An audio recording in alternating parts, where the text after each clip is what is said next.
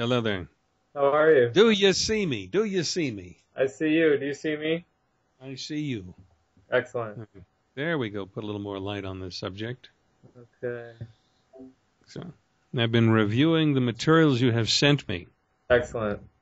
It says there's no bone on bone. Yeah. Bunch of ganglion cysts. Some fraying of the cartilage. Yeah. And they say that there's a cam type. What's the term again? Anyway, it's a congenital. They say congenital bone growth, and they say it's the top anterior superior aspect. I don't see it. I see it at the inferior underside, if anything. From the X-ray. Yeah. And so my question is, in what positions do you feel pain in the joint? Yeah. I think the left and the right are slightly different, and for the right has less cartilage. Yeah, I think the right is a little bit more worn down or whatever. Wait. I'm asking a specific question. Yeah. What movements make you feel more pain, and where's the pain? So internal rotation is pretty tough. Internal rotation. Okay. So, and that pain will come at the outside of the hip. It's a very, very limited range of internal rotation. I almost can't do it very much. If you know the side bend somatic exercise where you internally rotate the hip and try to get deep into the obliques. My legs maybe come up about this much, whereas I see other people who can do large ranges like that. So that's okay. I would say that's not internal rotation. That's actually abduction. Okay. Well, there's an abduction. Go on. Yeah, I'm wondering if it's connected because even just standing up and internally rotating in a standing posture can trigger that same sensation. Well, yeah, the term internal rotation I take to mean with a leg in a straight position, not a forward position, and then turn toes in, or kneecap in. Mm-hmm. It's just to clarify the use of the term. Sure. And with your less than 3 cat stretch, your knees are way forward, and so it isn't a pure internal rotation. And it's actually the abductors that are doing the action. Mm-hmm. Okay, but that doesn't mean anything so far. The question is, when you do the movement, do you feel a hard bone stop? Yeah, it produces a sharp pain. No, that's not the question I'm asking. I'm saying when you do the movement, do you feel a hard stop, like a bone hitting bone? Well, I'm not exactly sure how to name that. Maybe I do. When you close a drawer in a bureau, you hit wood against wood, it's a hard stop. When you're, what's the counterpart of something that's squishy or pushing together? Oh, I don't know. I'm going to have to wait for an example to come. It doesn't come to mind. But you got the drawer analogy, right? Yeah. When you close the drawer, it is a hard stop. It doesn't feel mushy, squishy, or springy. It's hard. It's sudden, and it's sharp. That is sudden and quick. Yeah, well, there's noises too, right? So there's a little bit of a grinding. Well, okay, and that could be because of the ganglion cysts in there, rubbing against the surface of cartilage in an uneven way. But other times you get those, and it's just tendons that are twanging over each other. It's grunching through the movement. Yeah. But that's not the same as a hard stop. When you've got something, they're talking about a cam. What's the term again? Well, anyway, it's an acetabular femoral head situation where there's a prominence of bone. They've talked about bone spurs, which are growths that usually occur at the insertion of tendons that are tight and are pulling on and drawing the wrapping of the bone, called periosteum, in the direction of the pull, and bone grows along that line, and you get bone spurs growing. Ain't no such animal in the hip joint. So they're saying bone spurs, and I'm saying, well, okay, I don't understand that. It doesn't seem to fit the origin of bone spur formation. Mm-hmm. So what I'm asking you now is, when you do the movement, do you reach a hard limit that is a sudden limit that is, or is it like muscles and soft tissue are interfering with further movement? But that would be more like a springy effect. It wouldn't be a hard stop. Well, maybe a movement that's similar is just to I guess hip flexor, abduction, sitting, or like a knee to the chest type of situation. Yeah. Mine probably comes about 90 degrees, and then it's really hard to bring it, on its own will without pulling it with my hands anywhere past that 90 degrees.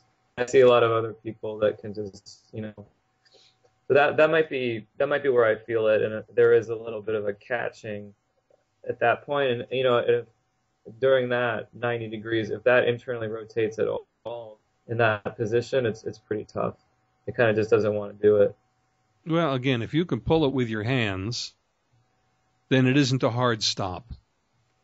And if it were a prominence of bone that were going into the acetabulum, that is the cup of that hip joint, it would be hurt going in and hurt probably more the further you went in. Mm-hmm. If it's just like you can't bring it voluntarily, but you can do it with your hands, that sounds like a soft tissue interference. And you've got a history, you wrote it in, about doing splits and creating, in effect, a muscle pull of the inner groin. Mm-hmm. That, if a spastic condition over time, will pull the head of the femur, the thigh bone, off center from its proper seat in the joint, and will cause overcompression on the side toward which it's being pulled. Mm-hmm. And it will insult the cartilage and cause things like, they say, fraying and breakdown. That's because the head of the joint isn't seated centrally. It's being pulled off and then is being made to move off center. Mm-hmm. And that's an insult to the cartilage that it's pushing too hard against. Mm-hmm. So I'm differentiating between a hard stop and a soft stop. That first tells me whether or not it's a bony situation or a soft tissue situation. Soft tissue will be more springy and resistant, but not a hard stop. You'll be able to pull past it. And what about the dull pain? So there's the sharp pain upon movement, or I should also say that, swimming, for instance, in a breaststroke, where the kind of the frog leg type kick, that will trigger the sharp pain as well, and any sort of eccentric or quick inward, I guess, adducting movements. In general, the hip is very weak in that sense. Okay, that gets back to my initial question. What movements create pain where? You've just told me some movements, a frog leg movement, and you just told me something about that in adduction you feel pain. Is it straight leg adduction or knees forward adduction that causes pain? Mainly straight leg. Straight leg, okay. That kind of fits what I was seeing. They said superior or top end, and I looked at the films, and it looked to me like there was kind of a protuberance or thickening of growth on the underside, and that would show up when you'd be adducting, looked to me like past the midline even. Didn't seem like it would be in the normal range of motion. Mm-hmm. Yeah, I mean, that's where it starts to cause problems. Okay. Like, past the midline. Well, okay. And that could be, I mean, that sounds like it could be from the bony growth past the midline. Just what I was looking at, that made sense. Yeah. The ganglion cysts, in my experience, don't mean anything. I'll tell you the story exactly. Mm-hmm. There was a client who came to me who had been told she had cysts in her hip joint, and they were going to do surgery and scrape them out. Yeah. I looked at her movements, and I saw that she was way contracted in the musculature surrounding the hip joint. And so it was probably one somatic education session where she got back control, the muscles relaxed, and the pain went away, and she never needed the surgery. You got cysts, They said, we need to clean it out surgically. I said, maybe. Let's find out what we can do by freeing you from excessive muscular contraction and joint compression. Mm-hmm. Did it. Pain went away. No surgery. Now, is it a situation? This is something I'm starting to feel that I've made a lot of progress. I should frame this by saying that I'm, now pretty much a completely different person than I was maybe like 5 years ago when this stuff was really bothering me. Yeah. But I'm wondering whether the presence of the cysts, the spurs, the fraying, whatever the heck, maybe some of the growth, whatever's going on, is kind of like like a swimming upstream situation where I'll make progress, then something will trigger the hip, possibly a bone or related scraping. Then it kind of sends me back a little bit and just, resets the nervous system and says, hey, by the way, there's something going on here. So I don't know if I haven't made the progress that I could have made if the bone was smooth. Does that make sense? It's kind of like a dialectic between it. Yeah, trauma reflex. If it hurts, you tighten up in cringe response. Mm-hmm. The telling test of it would be if you got to a place where all of the musculature surrounding the hip joint were free from trauma reflex, and so just responsive to movement. Mm-hmm. And then if you started developing pains and cringe response, that would be a sensible test. Mm-hmm. But we don't know that. We don't know that you've ever gotten yourself well integrated in that musculature. So we don't have a basis for making an evaluation, a comparison. You never were in the free condition, or we don't know if you ever were. The fact that you could get better, you had setbacks? Is that what you're saying? Yeah, and the being in the free or most unrestricted maybe I've ever after extensive somatic sessions, and the range is pretty impressive, and I will be able to go back into some of the like a straddle split or something like that with relative good internal rotation and that sort of thing. But even then, I feel if I make the movement where I'm coming across the midline, no matter how relaxed it is, there still seems to be just something that it bumps up against. So that's well, kind if of the what labrum worries is me. frayed, if the labrum is uncomfortable, then going in movements that create compression at those locations, if they're frayed, they're probably irritated. Yeah. And that could account for it. See, we don't know. We have the combination of frayed labrum, some thinning on the right side, ganglion cysts, all of which are changes to tissue to make it more irritable. Yeah. And if it's a muscular condition, which could be just from that incident you described of doing leg splits and creating, I think you called it a muscle pull. Yeah. In the groin. Well, you know what? That can be it. That could be sufficiently an explanation for the fraying of the labrum and the formation of the ganglion cysts without it being the fault of the bone at all. It could be. Don't have enough information to say. Yeah, the original email I sent you was actually about the foot. So I wanted to bring the foot into the discussion. I do have memories of relatively low arch or flexible flat. I was just thinking leading up to the call, I do have memories of my early days of getting into martial arts when I was relatively injury free. I had a history of running when I was in high school and other types of soccer and baseball, and had honestly never experienced an injury until getting into martial arts. But even in those early days, around like 19 years old even, that the hip flexor stretch of laying on the ground and pulling your knee into your chest was something that they would have us do. And I remember never really being comfortable in that position, and always feeling like it was, I guess, like a pretty much the same thing, a painful response unless I rotated it outwards, and then I could kind of get it up. But there was something there that I didn't really know how to understand at that point. So I'm wondering if, Yeah, let's stop there and not change subjects because I want to address it. yeah, When you brought your knee to the chest, you said discomfort. Where? I mean, same, like the outside of the hip, Outside of the hip. Well, that doesn't make sense.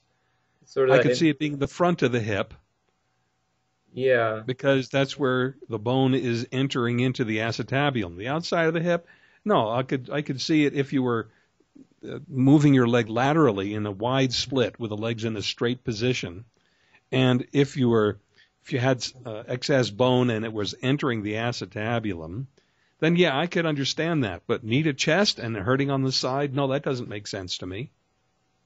That for in terms of something to do with the joint, I could see it in terms of a muscular situation. mm-hmm. Certain muscles are contracted, the tensor fascia lata, Mm-hmm. the gluteus medius, and if you had cramping there and you were in contraction and you were forcing a stretch beyond what you could let go into, yeah, I could see that. That would make sense. It would be more toward the posterior, the back side of the hip joint, not strictly the lateral side. Well, maybe I'm not describing. I was just actually doing that, Yeah. and it's yeah, it's almost a sensation that runs from the knee, the inner part of the knee, to the, I guess, the mid top of the femur. So maybe I The was, front yeah, side or back top of the femur? the front, like the The front. like the top of your leg, like right here. Yeah, okay. Well, So maybe yeah, it could. it's not describing right, but Okay, well, it could be, although let's see now. Let the films show. What I saw was that the prominence of bone was on the underside. Everything on the top side looked nice and round to me. I didn't see what they're talking about yeah, in the superior aspect. They also talked about some effect to well, basically the inguinal ligament. It would be the what was the term they used? Femoral inguinal. I have to review the yeah, report. But that suggests a contracted rectus femoris, which is a muscle that runs from below the kneecap up the front center of the thigh hmm and then becomes what they call the inguinal ligament, hmm which is not a ligament at all. It's a tendon. It's just extended, and it attaches to the anterior superior iliac spine. Do you know what that is, that term? iliac spine. Yeah, it's the front bone thing. If you rub your hand Yeah, along the front, that's it right there, and it attaches there.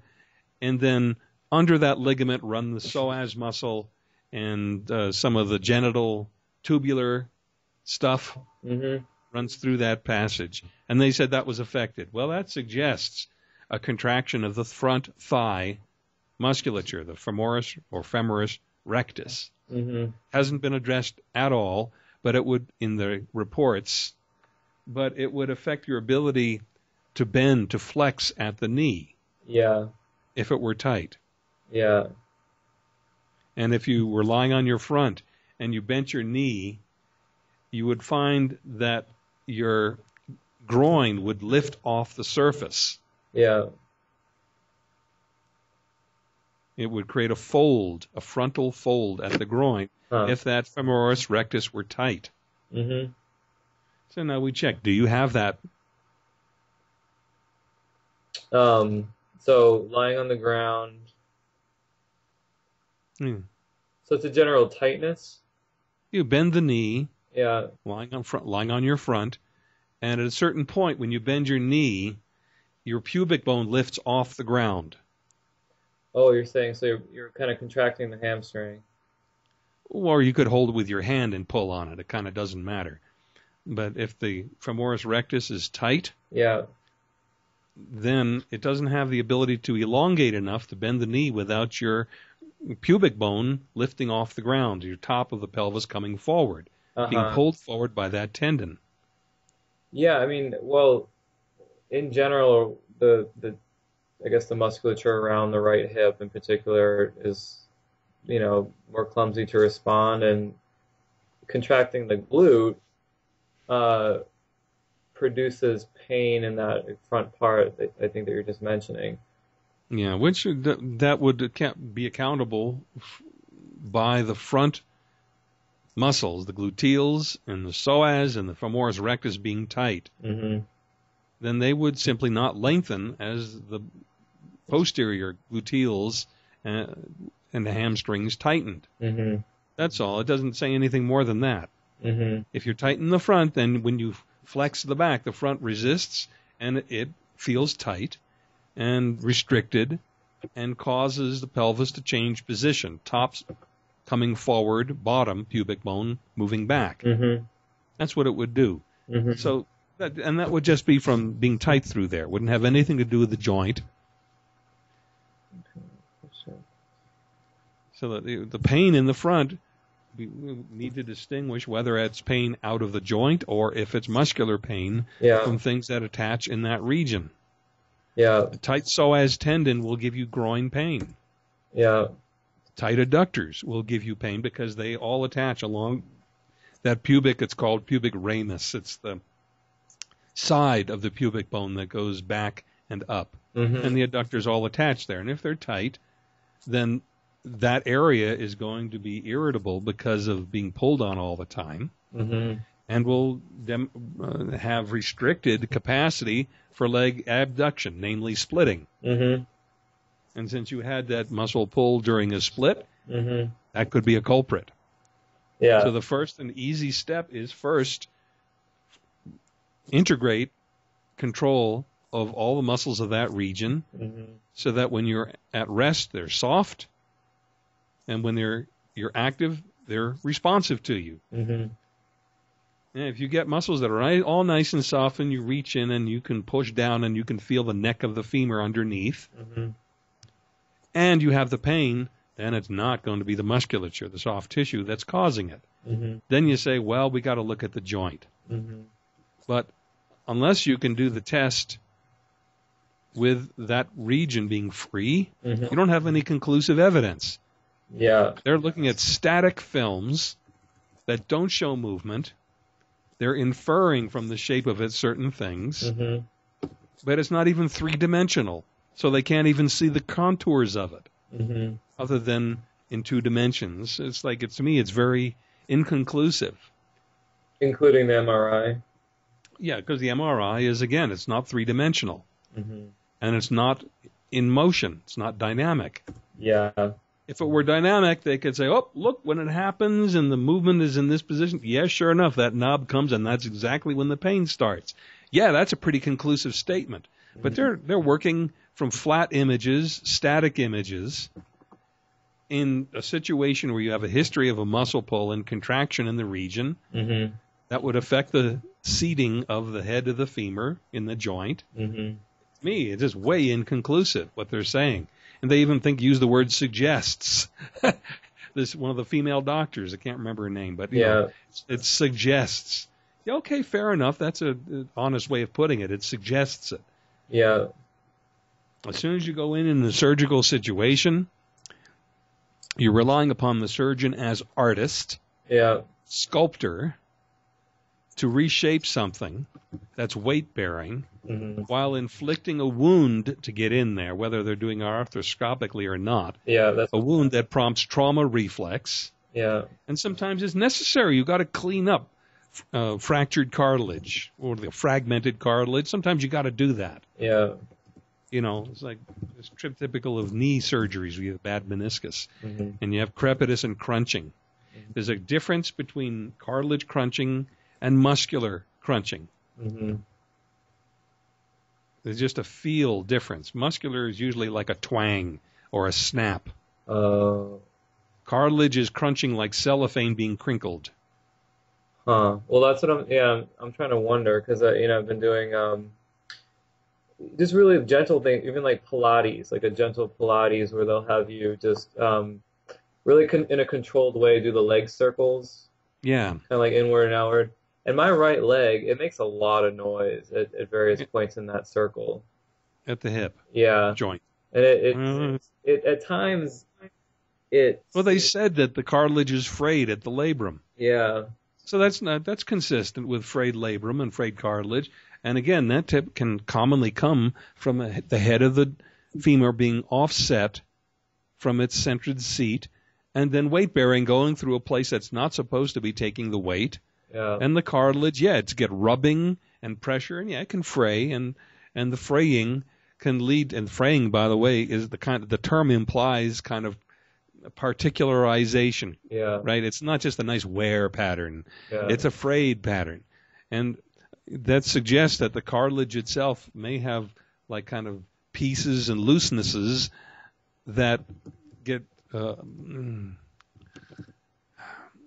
mobilized as the joint passes across them in certain positions. Yeah. So it may very well be that. It may have nothing to do with the cam growth. It may have just the fact that the cartilage has been broken down by being offset from a prior injury, pulling the head of the femur off its proper center.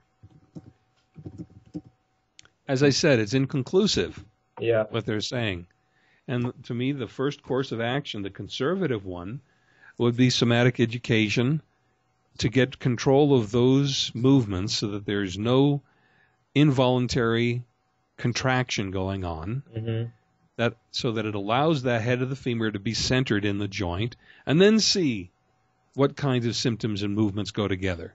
And as I said, if you're free in the musculature and you still get those, it's likely the joint. And I mean, just thinking through the surgery, which is something I've been reconsidering recently, how bad is it? And have you had folks you work with go through arthroscopic stuff, even for the knee or the hip? And oh yeah, is there recovery time, helped by the somatics? Do they typically find better results? Not so much that the time has helped as so much as the degree of recovery has helped. That means that they may have a knee that couldn't flex very far. It could get to less than 90 degrees, something like 60 degrees of flexion. And in that kind of, I'm thinking of one client in particular, and she had these long scars that looked like you could put a zipper there. The problem is the surgeons never organize the soft tissue. And organize means that it fits the way a sweater fits. And it isn't full of twists and bunches. It fits well and allows free movement. That's what we look for in the soft tissue. They didn't do a thing for that. They don't.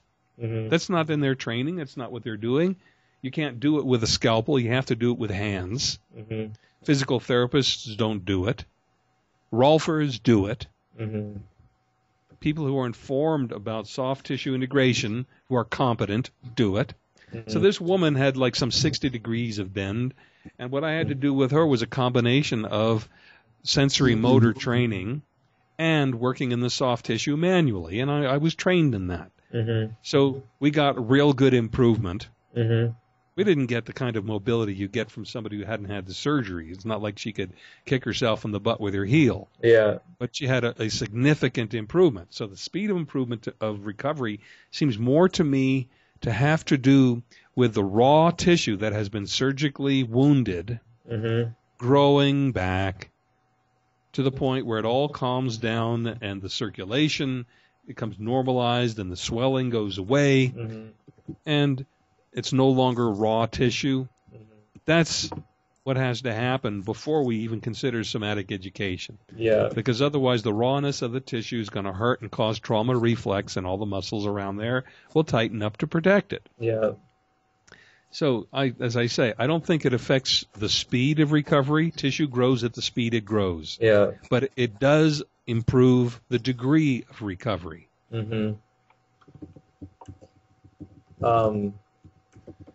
Now, I mean, in my case, it does, it's not, obviously not that bad. It's more of a performance thing. Like I would love to have a hip joint that doesn't make any noise. And that doesn't, I can just go swimming and not have to worry about whether it's firing 100% or if it's in the right position and that sort of thing. So I'm wondering, going into this surgery, if I were to do it, if I was relatively fit, which I generally consider myself to be, would it be a lighter recovery? Is it something where I will do the surgery and it will be like I will never be able to go back I would want it to improve me rather than to Sure. kind of create this perennial thing that I would have to baby even more than my current situation. So given everything that you've seen and I guess where I'm at, what's your general take on that? Free the soft tissue first, somatic education to the point where you have good control of the muscles and nothing that is perpetually contracted. First step, that's conservative. And then see your condition. If all of that is free and you still have problems, as I said, I think it's in the joint. And they may need to do cleanup in there. Pre-surgery somatic education will certainly improve your recovery time. Brief story. A certain elderly woman that I knew had been through 2 hip joint replacement surgeries. Wow. At different times. And she was so contracted and the pain was so great, she said she didn't know whether she wanted to live anymore. She was like 89 or 90 or something. Didn't have much capacity for activity, so we did short sessions. I think we did 3 15-minute sessions. The pain went away. Eventually, she got off the walker. She used a cane only in town. Okay. That's to say that post-surgically, you got muscular contractions. They do not tend to go away, despite the hopes of stretching and such. But if you do somatic education post-surgically, you can wipe out the pain. If it was a surgery well done. There are some bizarre surgeries that are done, but I'm only saying that to make my words more accurate. In terms of going into a surgery, if you're free of those muscular pulls, it's easier for the surgeon. Why?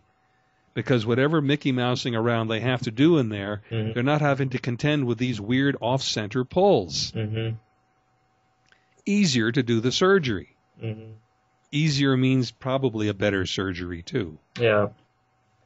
And then you probably, almost certainly, need somatic education post-surgically to wipe out the trauma reflex triggered by the surgery itself.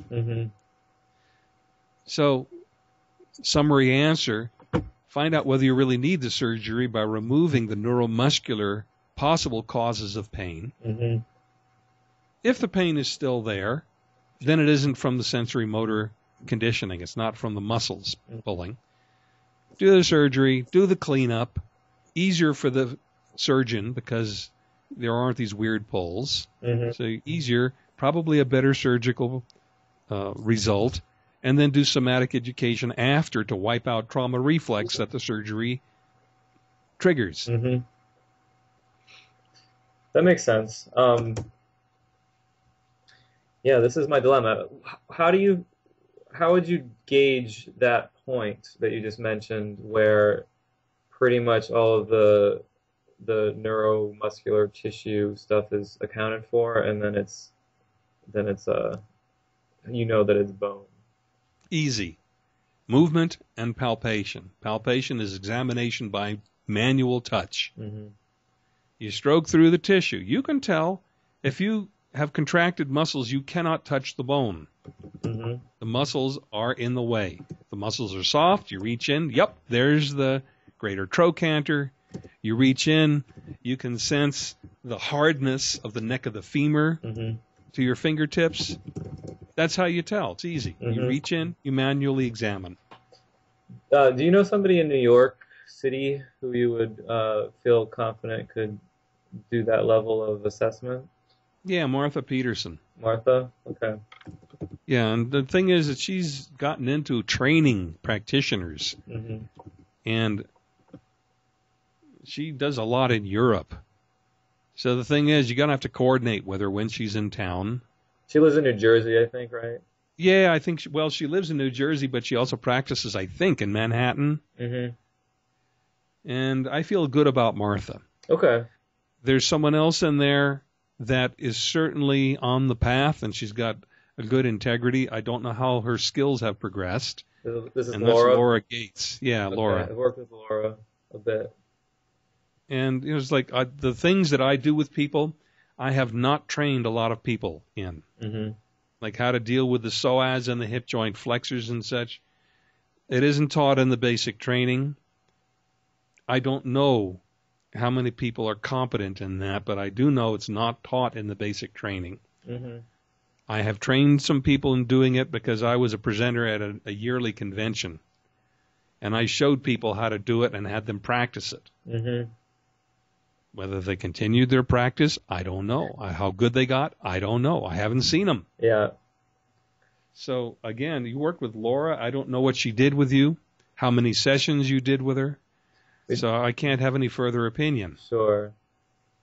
Yeah, we did a basic, like, she was my first real-life human being who was a practitioner, and she did we did a 5-session basic. She kind of brought me through the cat stretch exercises and clarified a lot of that, which is great. And I did a couple classes with her.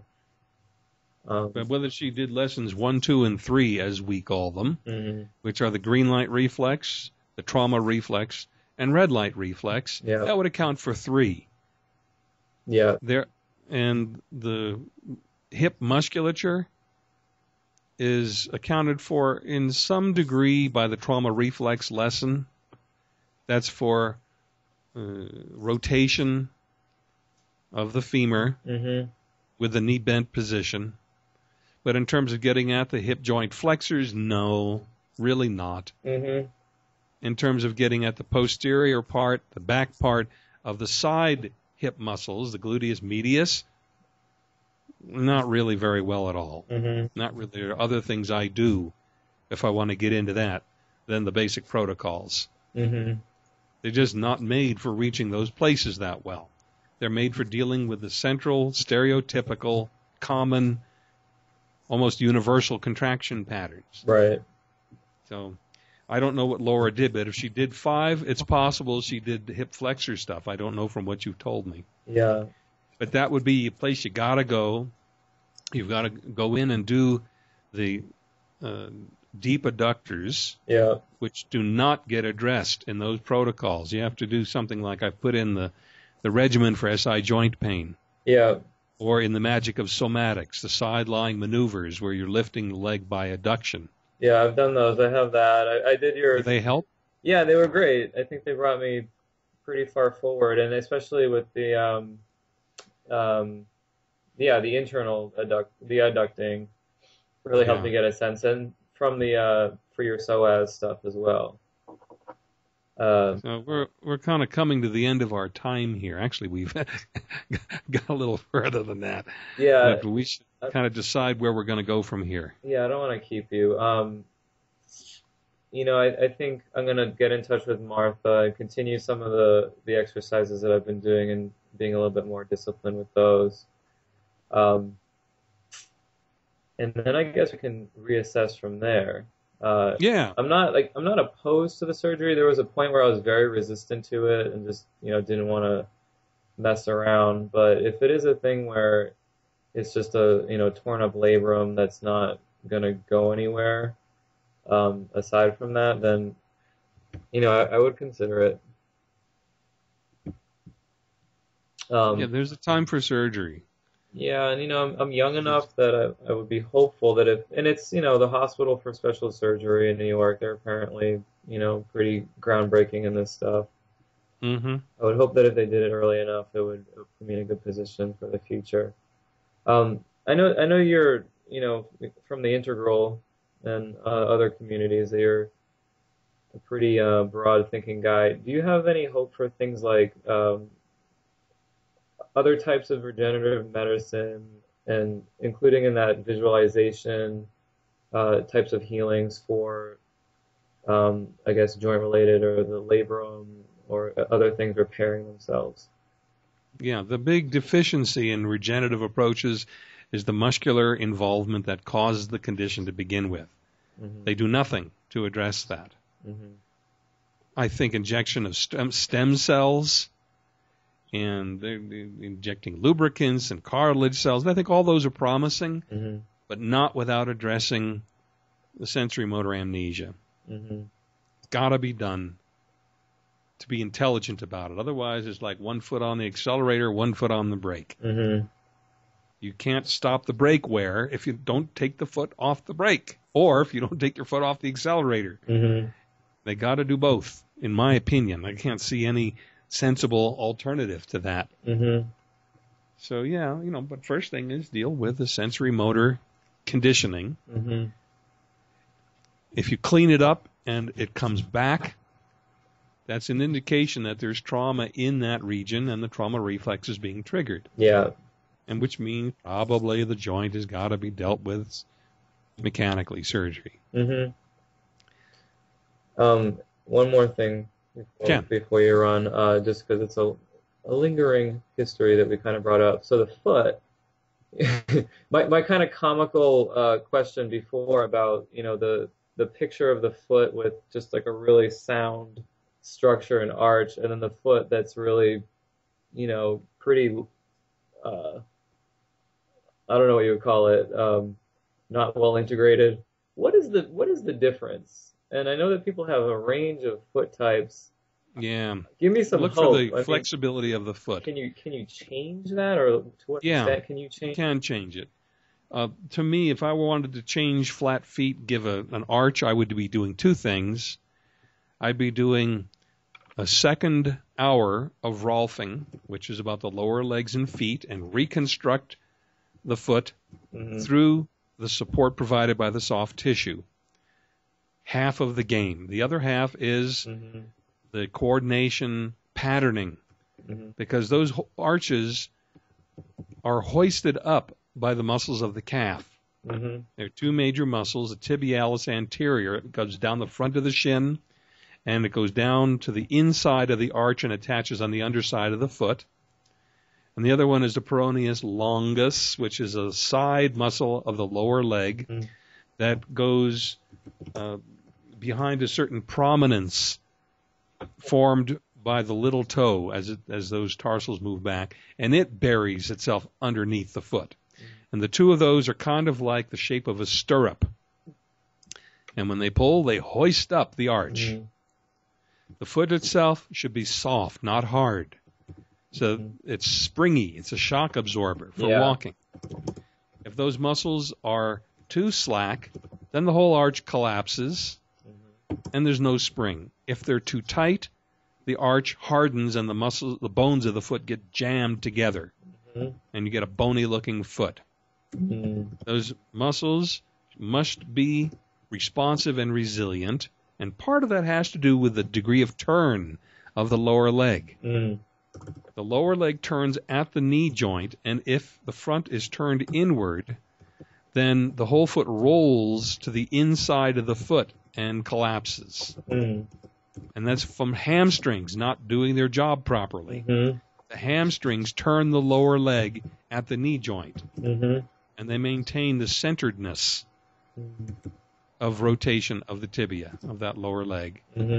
And that causes the foot then to be in a certain centered position, not too far in and not too far out, and responsive to the shape of the ground you're walking on.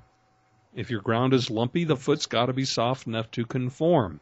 If you're walking on a sloped surface, you expect yourself to be walking on one edge of the foot more than the other, and the musculature has to be adapting your foot to the shape of the ground.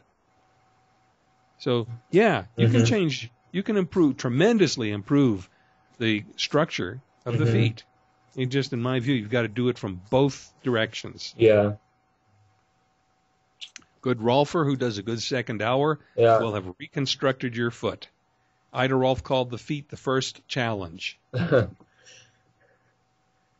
everything is supported by the feet, their shape, their springiness, and their fit to the ground or the shoe. So it can be. Or is that kind of just a cop out? I mean, people say, you inherited the flat foot. Is that? Yeah, it's a cop out. That's a cop out. Yeah, it's a cop. They don't know any better. Okay. If they knew better, they wouldn't say that. It's just the genetics is the universal cop out. Everybody's, it's your genetics. No, the genetics account for some things. Okay. But they don't account for everything. Sure. Sure. They'll account for gray hair and wrinkles to some extent, although diet plays a part in that, significant. But they won't account for the stoop in your posture or someone's posture. Mm-hmm. Genetics does not account for those postural changes. That's helpful. There's more that can be said about it, but it starts going kind of far afield in terms of the morphogenetic field and all this other stuff. It's not useful at this moment to talk about that. It suffice it to say, yeah, you can majorly improve foot function. Okay, great. And by the way, if the feet don't meet the ground evenly, Yeah. if they're on edge one way or the other, then everything above is in a teetery-tottery condition, Mm-hmm. and the muscles of the pelvis tighten up in peculiar ways to stabilize that unstable situation because the feet don't meet the ground properly. That pattern of contraction has effects in the joint, hip joints, the sacroiliac joints, and way far-reaching beyond that. Okay. So if the feet aren't sound, nothing above is going to be balanced and at rest. Ain't going to have no peace if the feet aren't at peace. Yep. Makes sense. Okay. Well, great. I appreciate it, Lawrence. I will continue my journey with the exercises that I do know. I'm going to get in touch with Martha and have her give me I guess, more hands-on assessment than I was able to get before. Yeah. And I am curious if you have some secrets about the foot stuff. I have done Yeah. a lot. Do straight bent leg integration from the SI joint regimen. Uh-huh. Big deal. Yeah. That, the athlete's prayer for loose calves, and the hamstrings. Okay. Okay. Clear enough. That's a good, that'll take you a good distance. Very potent. Yeah. And see if that affects your rotation of the leg too. Because I had a report from someone, not so dramatic as yours, a somatic educator who visits the Facebook page where I posted this, came back and reported that it was very effective, that he got major increases of range of motion of leg rotation. Mm-hmm. Not surprising to me, knowing the design of the exercise. Mm-hmm. It was nice to hear someone say it. Well, I hope to come back with a similar story. I think the length of the sequence has been deterring me, but I should just sit down and do it maybe tomorrow morning. Yeah, the worst that'll happen is you'll feel better. You might get bored during it, but I don't know. I never get bored with these things. Once I get into it, I lose track of time. Same. Okay. So are you running a macro? It doesn't matter. I can make a recording of our conversation available through an unlisted YouTube video, unless you don't mind if it's listed, but it's not. That's your call. But I can make it available in a secret address and give you the address. I mean, if you think it's helpful to other people, I have no qualms about it. Yeah, because it answers questions that some people have about surgery and such. It answers very germane questions. Pre-surgery, post-surgery, whether you go for surgery, the conservative step first before surgery. These are all questions that are germane to a lot of people. Yeah, that's that. You have the green light. Okay, swell. So I'll get on this once we finish the call, assuming that Skype recorded it as it appears that it did. I'll put it up to YouTube and give you the address. Okay, that sounds great. Okay. Thanks so much, Lawrence. Have a great evening. Thank you. Take care. Bye-bye. Ciao.